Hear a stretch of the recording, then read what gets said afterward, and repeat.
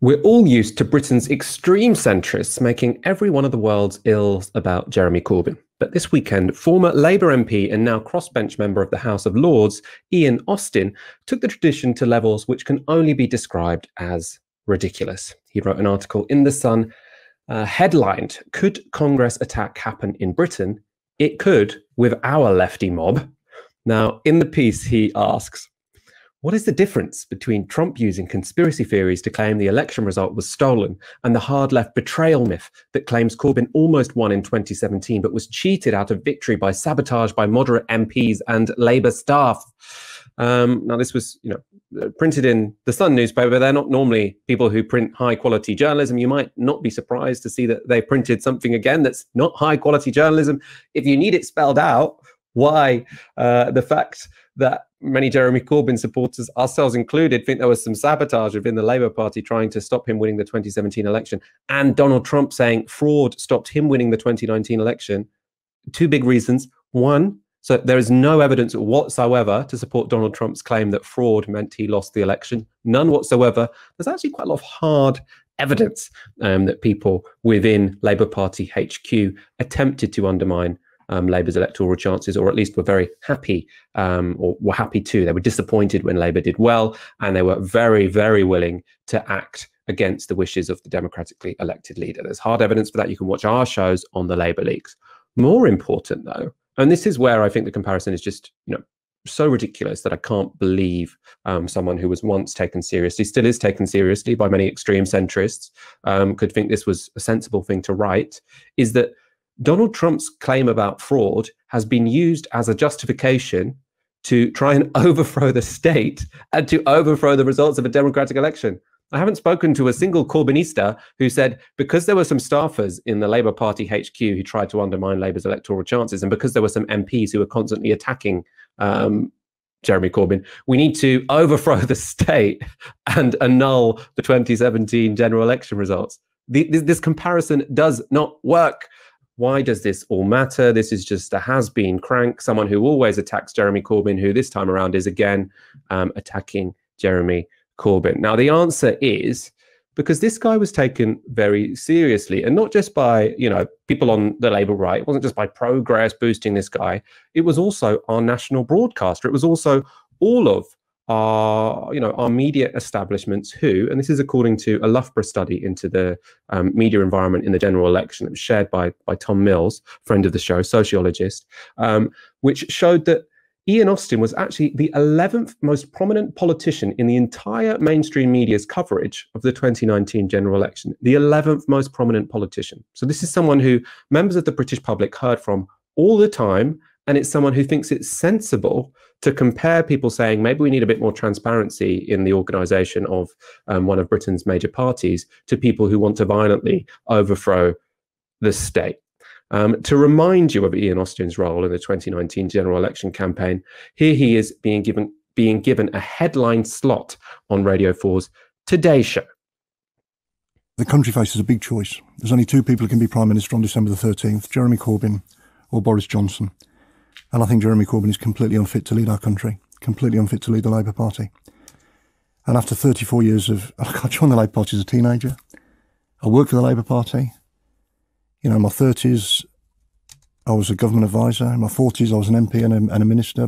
So it's really come to something when I tell decent, traditional, patriotic Labour voters that they should be voting for Boris Johnson at this election. I can't believe it's come to this, but that's where we are. It's really come to something when me, someone who passionately hates Jeremy Corbyn and the left wing of the Labour Party so much that I can't see the difference between them and far-right people with Holocaust slogans on their jumpers breaking in to the Capitol building because they've bought into some lie that the election was stolen because of bits inside machines in Georgia.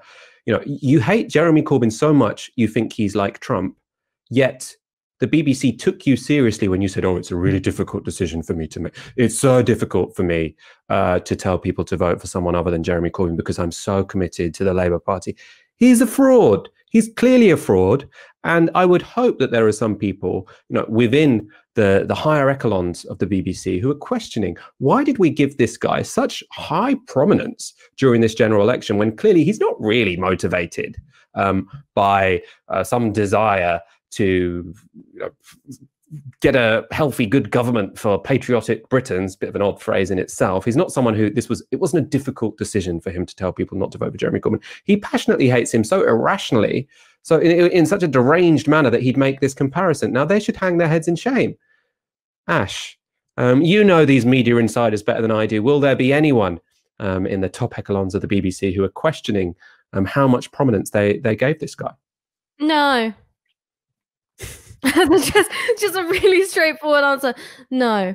And that's because I don't think you can ever overestimate the degree to which both the venality and idiocy permeates the kind of heart of our broadcasting establishment. People like easy stories, you know, consumable storylines, and Ian Austin was a packaged storyline, which is, you know, Labour man through and through, and was forced to make the hardest decision of his life to take down his most loathed political opponent. But it's a compelling storyline. And so people were willing to just absolutely eat that up. And there is very little reflection in these kind of broadcasting circles about whether or not something that they'd done before was the right thing to do. Right. I've never really seen a reckoning that wasn't forced by, you know, either, you know, the Leveson inquiry or, you know, a complaint being upheld by a press or broadcast regulator. So that kind of reflexiveness that you're talking about just doesn't exist within our media establishment. It really doesn't. And I think that you've also got the fact that there is an alignment of interests to make sure that the left goes down with Jeremy Corbyn, right? That, you know, he's the Titanic and we're all, you know, the passengers who are in third class, you know, sinking below the line of the iceberg. And it's an interest which is shared by multiple actors. One is that you've got, you know, those kind of agrocentrists who were more threatened in lots of ways by an emergent and renewed left than they were by a nationalist and increasingly authoritarian right. Because if you're an agrocentrist and you are used to your spot in the media or your job in the Labour Party, a new leadership of the Labour Party, new set of blood in the Labour Party is much more of a direct threat to your job than another 5 years of Tory government, right? So you've got one set of interests there. You've got an ideological interest, which is shared between, you know, the kind of agro centre, not the entirety of the centre. There's some very, very, you know, kind of, you know, genial centrists out there, but the agro centre and, you know, the populist right, which is redraw the boundary of reasonable opinion so that it excludes the left. The centrists want to do that because it means that they're as far as you can go, and the right want to do that because it's part of an ever-moving, great-moving right show, in the words of Stuart Hall.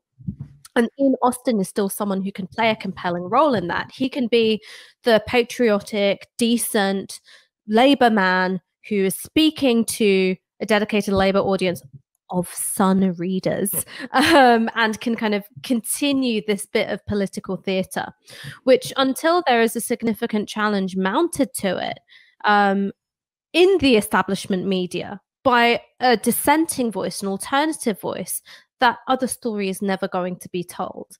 And I think that because of this kind of, you know, attempt to realign reasonable opinion so it's to the left's detriment, you're not going to necessarily see that being staged, right? You're not going to see Ian Austin placed in a circumstance where he is going to be challenged in such a robust way. I think that was more likely in 2019. You know, you'd get some, you know, poor fucker from Momentum or something being hauled up so they can have strips of, you know, just strips torn off of them. But I don't think that that's going to happen now. But you will see that story repeated and repeated. It's not exactly, you know, I'm not saying anything which is particularly optimistic, I guess. And I suppose the only thing to be hopeful about is that you have this huge generational chasm in terms of voting behavior and also media consumption.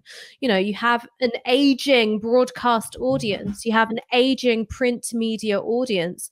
So where Ian Austin is making his pitch is not where, 2024, 2029, those sets of voters, increasingly young voters are going to be.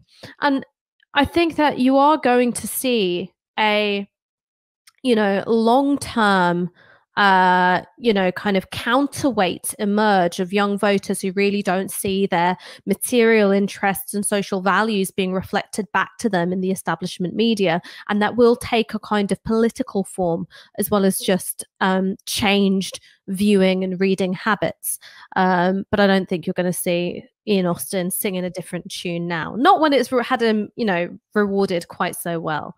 I don't think that he'd have gotten a seat in the House of Lords were it not for his service to the Conservative Party.